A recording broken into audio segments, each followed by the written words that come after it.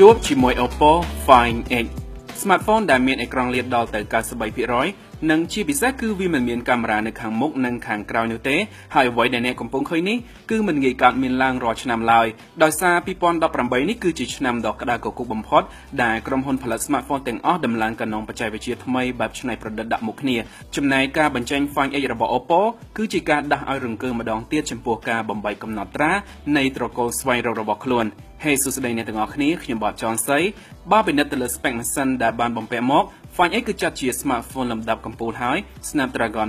845 RAM 8GB ទំហំផ្ទុក 256GB និងដំណើរការដោយ Android 8.1 តារាងពិន្ទុ benchmark នេះអាចបំពេញចម្លើយបន្ថែមបានអញ្ចឹងយើងអាចឃើញថាវារត់ទៅមុខបានរលូនមិនមានការកកស្ទះចរាចរណ៍នៅចំណុចណាទេទាំងហ្គេមធ្ងន់និងកម្មវិធីច្រើនការបំពាក់កញ្ចក់មុខក្រោយជាមួយគែមទៀលមិនមែនជារឿងថ្មីទេតែការបំពាក់កញ្ចក់មុខក្រោយគ្មានឃើញកាមេរ៉ានិងមានអេក្រង់លាតស្ទើរតែពេញផ្ទៃនៅខាងមុខនេះទើបជារឿងថ្មីហើយទូរស័ព្ទនេះគឺមិនអាចប្រកែកជាមួយអារម្មណ៍បានឡើយថាវាឆក់ចិត្តអ្នកមើលបន្តិចទេព្រោះការចាប់កាន់វានៅខាងក្រៅផ្ទាល់ Find X គឺពិតជាមានសម្រស់ស្រស់ស្អាតមែនទែនដោយខ្នងរលោងខាងក្រោយដេញពណ៌ចេញមាន់ស្រស់បង្កប់រសជាតិពីរពណ៌ហើយជាពិសេសវាក៏លាក់កម្រាស់ក្រាស់របស់វាបានល្អទៀតផងខ្ញុំនិយាយនេះគឺ 9.4 មីលីម៉ែត្រជាមួយទម្ងន់ 186 ក្រាមណាអ្នកទាំងអស់គ្នា 9.4 មីលីម៉ែត្រមិនរាប់ថាស្ដាងឡើយបើប្រៀបធៀបជាមួយ F7 7.8 មីលីម៉ែត្រតែដោយសារ Oppo កាត់គែមអេក្រង់ស្ទើរអស់និងឈូសរាងឲ្យកោងមូលទាំងកញ្ចក់ G5 នៅខាងមុខនិងខាងក្រោយធ្វើឲ្យទូរស័ព្ទនេះមានទំហំតូចនិងលាក់កម្រាស់បានល្អស្ទើរតែតូចជាង smartphone ដែលមានអេក្រង់តូចជាងវាទៅទៀត Find X ស្រួលកាន់ក្នុងដៃមួយទេតែទាស់ត្រង់ថាតួខ្លួនរលោងវារៀងរអិលមែនតើដូចនេះយើងគួរតែប្រយ័ត្នពេលដាក់លើតុឬក៏សាឡុងហើយបើបានអ៊ុតសាច់ sticker បន្ថែមកាន់តែល្អសប្តាហ៍ថ្ងៃនេះ Find X កាត់ចេញមកពីរពណ៌ហើយក៏អាចនឹងមានពណ៌សមួយទៀតដែរគ្រាន់តែមិនទាន់ត្រូវបានប្រកាសជាផ្លូវការប៉ុណ្ណោះចំណុចដែល Oppo ត្រូវសម្រេចចិត្តកាត់ផ្នែកសំខាន់ចោលខ្លះដើម្បីបង្កើត smartphone នេះគឺមានដូចជារុនដោតការរុនបន្ថែម memory card អាក្រោះនិងការសាកថ្មដោយមិនប្រើខ្សែដោយនេះវាអាចនឹងតម្រូវឲ្យអ្នកគិតបន្ថែមខ្លះទៅលើចំណុចនេះតែខ្ញុំជឿថាការដោះដូរជាមួយនឹងទំហំផ្ទុកធំមកស្រាប់ក៏ដូចជាអេក្រង់ដ៏ជិតហៀគែមនេះវាក៏ល្មមស័ក្តិសមដែរនៅផ្នែកខាងក្រោមមាន speaker លាន់ខ្លាំងល្អមួយរុន USB-C ដែលអាចសាកថ្មលឿន support ជាមួយនឹងបច្ចេកវិទ្យា VOOC និងចុងក្រោយនេះជាសន្ទះទ្រទ្រង់ SIM 2 ថ្មីដាក់បានទាំងសងខាងប៊ូតុងសំឡេងនៅខាងឆ្វេងនិងប៊ូតុងចាក់សោននៅស្ដាំនេះក៏ចុចឡងបានល្អនិងមានពណ៌ស៊ីគ្នាជាមួយស៊ុមលោហៈក្រហមលាយស្វាយនេះផងដែរអេក្រង់ 6.4 អ៊ីញរបស់ Find X ត្រូវបាន Oppo ឲ្យឈ្មោះថា Panoramic Arc Screen ជាបន្ទះបង្ហាញ Super AMOLED កម្រិត 2340 1080 pixel ជាមួយ density 401 ppi វាមិនមែនជាអេក្រង់ 2K ទេតែសមត្ថភាពប៉ុណ្នេះអាចបង្ហាញបានពេញភ្នែកផ្ដល់កម្រិតម៉ត់គ្រប់គ្រាន់និងមានពណ៌ដិតស្រស់ផងដែរជាមួយអេក្រង់ធំលាតបែបនេះមើលវីដេអូបានពេញបែបនេះកញ្ចប់អ៊ីនធឺណិតរបស់អ្នកប្រកាសជាហូរដោយទឹកអញ្ចឹងព្រោះអ្នកអាចនឹងចំណាយពេលវេលាសិក្សាសម្លឹងលើអេក្រង់នេះច្រើនបន្ថែមពីលើអេក្រង់កោងដ៏ធំ Find X ក៏ចាប់ដៃគ្នាយ៉ាងសំខាន់ជាមួយនឹង Color OS ចំនួន 5.1 នេះផងដែរដោយផ្នែក UI និងកម្មវិធីមួយចំនួនធំនៅក្នុងនេះកែច្នៃជាពិសេសសម្រាប់ smartphone អេក្រង់ OLED នេះរបៀបប្រើនិងផ្ទាំងមេនុយគឺមិនប្លែកច្រើនទេតែយើងទទួលបានមុខងារ Always on Display មុខងារ Full Screen Multitaskនិងការក្រវាបន្ថែមលើគែមអេក្រង់ដូចជាយកម្រាមក្រវាគែមចោះពីរដងដើម្បីត្រឡប់ទៅកម្មវិធីមុននិងយកម្រាមពីរអូសទិសបញ្ច្រាស់គ្នាដើម្បីចែកអេក្រង់ប្រើកម្មវិធីបានពីរបន្ថែមពីលើនេះទៀតនៅពេលអេក្រង់បិទពេលមានសារដំណឹងផ្ញើមកវានឹងបង្ហាញភ្លើងដេញនៅគែមបែប neon រត់បានស្អាតផងដែរ Oppo ញាត់ថ្មកម្លាំង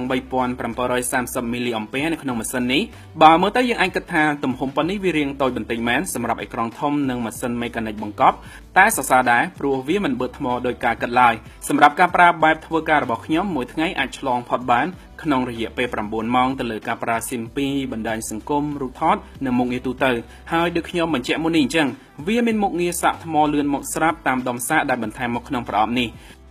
ដោយសារនៅក្នុងខ្លួនប្រាណរបស់ Find X មិនមាន sensor scan ម្រាមដៃដូចនេះហើយការចាក់ដោះសោគឺមានពីរជម្រើសប៉ុណ្ណោះលេខសម្ងាត់និងការដោះសោដោយសម្គាល់មុខចាំមើលត្រង់នេះហើយលោកស្រីអ្នកនាងកញ្ញាគឺជាអនាគតត្រង់នេះហើយគឺជាកន្លែងដែលតម្រូវឲ្យអ្នកគប់អស់9សន្លឹកកាមេរ៉ាដែលលាក់ខ្លួន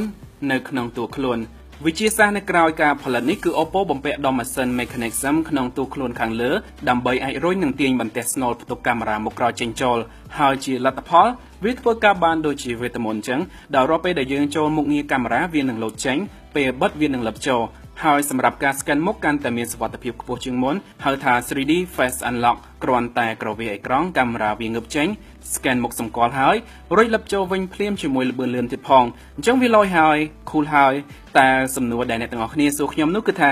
តើវាធន់ឬក៏អត់និយាយទៅគឺថាខ្ញុំមិនអាចអះអាងបាន 100% ទេតែវាត្រូវបានឆ្លងកាត់វគ្គពិសោធន៍ដំណាក់កាលខ្លះពីខ្ញុំច្រើនខ្ញុំបានតេស្តចុចវាចេញចូលច្រើនជាច្រើនដងចុចច្រើនដងមែនតែរយៈពេល3ថ្ងៃជាប់អង្គុយចុចលេងចង់ដឹងថាវាអាចកៀងឬក៏អត់ហើយវានៅតែដើរធម្មតាអត់ដល់ចិត្តខ្ញុំក៏បានសាកទាញវាផងដែរនឹងរុញចូលវិញហើយវានៅតែដើរធម្មតាយ៉ាងណាមិញកុំសាកធ្វើដូចខ្ញុំអីបើមានរបស់ប្រើថ្លៃហើយថ្នមទៅកុំរពើដៃក៏ល្អដែរលទ្ធផលនេះគឺអាចបញ្ជាក់បានថាវាធន់វានៅតែមានភាពហាប់ណែនល្អអាចឲ្យយើងទុកចិត្តបានតែរឿងមួយដែលខ្ញុំសូមបញ្ជាក់បន្ថែមនោះគឺថា Oppo មិនមែនទើបតែប្រឡូករឿងនេះទេក្រុមហ៊ុននេះមានបទពិសោធន៍ទៅលើការបង្កើតម៉ាស៊ីនឆ្លាស់កាមេរ៉ាយូរឆ្នាំមកហើយនៅចាំ N1 និង N3 អត់ទូរស័ព្ទនោះវាអាចបង្វិលកាមេរ៉ាមកមុខក្រោយបានតាំងពីឆ្នាំ2013មកម្លេះតែដោយសារពេលនោះ Oppo នៅមិនទាន់រីកខ្លួនធំដូចសពថ្ងៃនេះទេដូចនេះអ្នកស្គាល់ក៏មិនសូវមានច្រើនដែរហើយបកមកមើល Find X នេះវិញការវិវត្តគឺស្ថិតនៅលើគំរូ concept ស្រដៀងគ្នាគ្រាន់តែ update ទំនើបជាងមុនអ្វីដែលអ្នកត្រូវប្រយ័ត្ននោះគឺធូលីដែលជាប់នៅក្នុងនេះដោយសារពេលខ្លះវាមានដីប្រឡាក់ដែរអញ្ចឹងវាទាមទារឲ្យអ្នកដែលជាម្ចាស់ត្រូវឧស្សាហ៍សម្អាតចេញដើម្បីជៀសវាងការកកិតធ្វើឲ្យឆ្កូតកាមេរ៉ាភ្លោះនៅខាងក្រោយនេះជាការរចនាថ្មីមានភ្លើងពន្លឺចំកណ្ដាលចំណុចទាំងអស់របស់ smartphone នេះគឺសុទ្ធតែស្ថិតនៅកម្រិតកម្ពស់9ទៅ10ហើយតែផ្នែកកាមេរ៉ាក្រោយនេះសមត្ថភាពវានៅកម្រិត8ប៉ុណ្ណោះអាចថាល្អបង្គួរព្រោះវានៅត្រូវការកំណែអាប់ដេតបន្ថែមពី Oppo រូបភាពនៅខាងក្រៅភាគច្រើនវាផ្តិតមកបានដិតស្អាតមានពណ៌ដិតនិងពន្លឺស្រូបបានគ្រប់គ្រាន់ដូចជាប្លង់ផ្កានិងប្លង់វត្ថុជិតវាមានកម្រិតសាច់ម៉ត់តែនៅកន្លែងថ្ងៃភ្លឺខ្លាំងវារៀងដំឡើងពន្លឺលើសបន្តិចឃើញសាច់រាងស្រាលចំណែកពេលយប់ក្របអុចមិនសូវជាលុបបានប្រសើរទេដោយសារ lens ទាំងពីរនេះមានកម្រិត aperture តូចត្រឹម 2.0 ដូចគ្នាតែសម្រាប់រូបភាពបែប portrait វាធ្វើបានល្អមែនទែនទៅលើការកាត់ត្រេនិងសម្គាល់ចំណុច focus ដូចជាផ្ទៃមុខជាដើមវាក៏មានភ្ជាប់មុខងារជំនួយសម្រាប់បន្ថែមនិងមាន portrait lighting សម្រាប់បដូរភ្លើងបែប studio ផងដែរការថតវីដេអូ 4K វាអាចផលិតបានកម្រិត30 frame មានសាច់ម៉ត់និងពណ៌ដិតគ្រាន់តែការថត 1080 ធ្វើការទូលំនឹងបានប្រសើរជាងមកកាមេរ៉ា25 megapixel ខាងមុខជាផ្នែកដែលជួយឲ្យ Find X នេះឈរលេចធ្លោខាងថត selfie បានស្អាតវាធ្វើការបានល្អខ្លាំងទៅលើការផលិតប្លង់មុខបានសាច់ម៉ត់ល្អកាត់ blur បានផុសនិងមានមុខងារ AI ជំនួយសម្រស់ដើរតួមួយផ្នែកធំជាមួយ 3D កាមេរ៉ាចំនួនថ្មីដោយវានឹងធ្វើការ scan មុខយើងមុនដើម្បីងាយស្រួលគណនាលើទម្រង់មុខជួយឲ្យមុខងារ beauty សម្គាល់បានកាន់តែប្រសើរបន្ទាប់ពីប្រើ Find X មួយរយៈធំមកនេះខ្ញុំស្ទើរតែមិនជឿថា smartphone នេះកើតមានឡើងឆាប់រហ័សនៅពេលបច្ចុប្បន្ននេះនោះទេបើទោះជាចំណុចខ្វះខាតមួយចំនួនវានៅតែមានតែការមានផ្លោកធំបោះជំហានលោតដល់កម្រិតនេះមុនគេបែបនេះមិនប្រើសក់ឆប់បែបនេះនិងបង្កប់កាមេរ៉ាក្នុងទូខ្លួនបែបនេះគឺពិតជាមិនសរសើរមិនបានឡើយជាពិសេសផ្នែកជាច្រើនរបស់ Find X គូសលើចំណុចខ្ពស់របស់អ្នកប្រើស្រាប់ទាំងកម្លាំងម៉ាស៊ីនចុងក្រោយអេក្រង់លាតកប់រូបរាងមានតម្លៃនិងកាមេរ៉ា selfie ខ្លាំងផងដែរFind X មានតម្លៃមិនថ្លៃហើយក៏មិនថោកដែរដោយនេះការសម្រេចចិត្តយកវាមកប្រើគឺអាស្រ័យទៅលើសមត្ថភាពជាក់ស្ដែងរបស់អ្នកទាំងអស់គ្នាហើយតែបើសិនជាអ្នកធុញទ្រាន់នឹងរៀង smartphone សប្តាហ៍ថ្ងៃដដែលនិងចង់កាន់ smartphone មួយដែលកើតមុនអនាគតនោះ Find X អាចស្ថិតនៅក្នុងរ៉ាដាទឹកលុយរបស់អ្នកបានអញ្ចឹងនេះជា Find X តើអ្នកទាំងអស់គ្នាគិតយ៉ាងណាដែរទៅលើ smartphone នេះកុំភ្លេចសរសេរជាយោបល់នៅខាងក្រោមឲ្យខ្ញុំដឹងផងហើយខ្ញុំនឹងជួបអ្នកទាំងអស់គ្នានៅវីដេអូក្រោយទៀត